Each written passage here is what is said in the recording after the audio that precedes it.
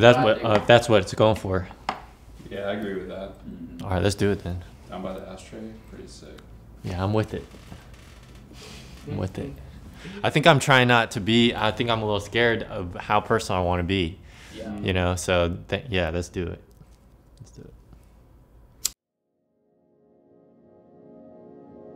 It's kind of like a ride, you know, right now. It's like a roller coaster ride. Getting to do art and to be able to express things in this way and to hopefully change the culture, you know?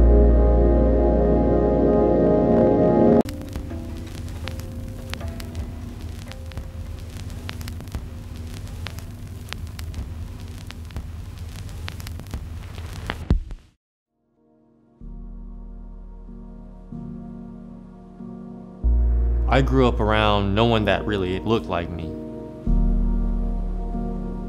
For me, growing up with all those pressures, I wanted to fit in, I wanted to be about what was valuable, so I didn't value parts of my ethnicity that were deeply rooted, like the language and the customs, the traditions, and the religions.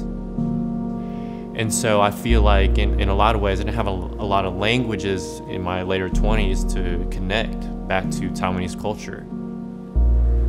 I had always felt a subtle pressure to ignore or downplay that part of myself, but later in life, I'm kind of looking back at it and feeling a really deep draw back to my culture and, you know, into understanding where I come from, you know, what values come from those people.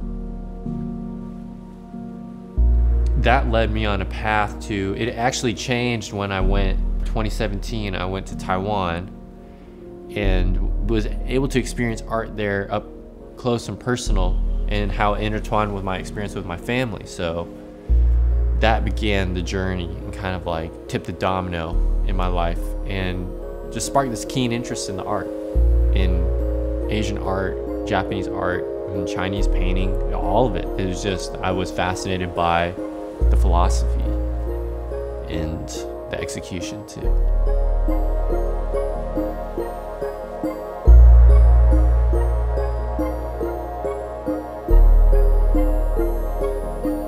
I think by connecting to those rules and ways of drawing, it's like, man, you can teleport people to a feeling. That's what I aim for in my paintings, is to recreate the feeling of ukiyo-e, which is actually translated to English, images of the floating world, which is the Japanese printmaking style. So it's like, yeah, it really does represent kind of a fantastical world with how the compositions are. And I want people to feel transported in a sense. And for me, the art brings me like a lot of joy and a lot of peace too. So yeah, that's what I hope it kind of emanates.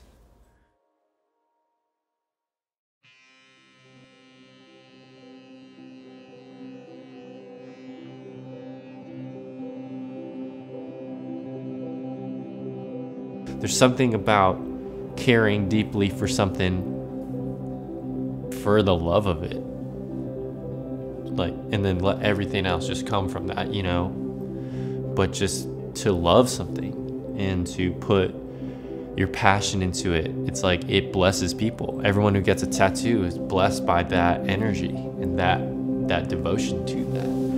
And I just hope through that attention to detail and that meticulousness and that observation to be a part of a long-standing way of doing things that honors and celebrates being really, really, really attentive.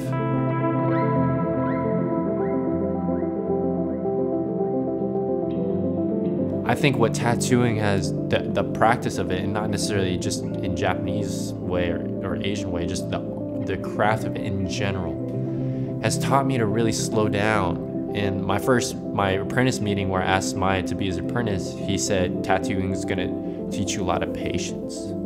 And I thought I knew what he meant.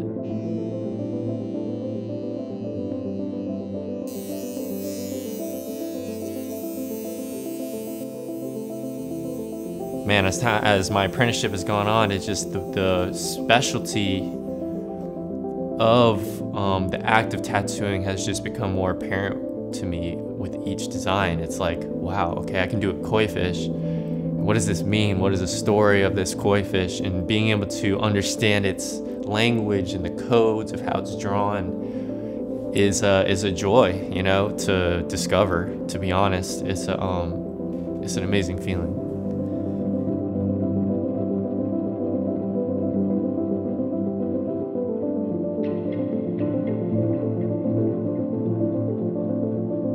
At the end of the day, I just feel so grateful. It feels just like, how did this path happen?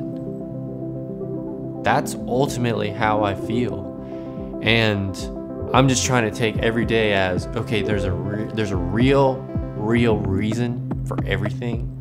There's a reason that I met Maya. There's a reason I met everything that happened before that, that prepared me for whatever I'm going to experience, and treating everything as such, you know. So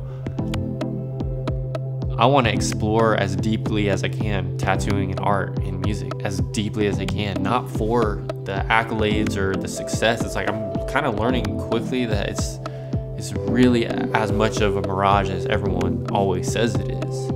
It's really about doing art for the love of art. And I'm trying to be in a place where that's really all I can do, or all I have time to do. And my life allows me to just explore deeper meanings and different techniques. And it's a creative life, man.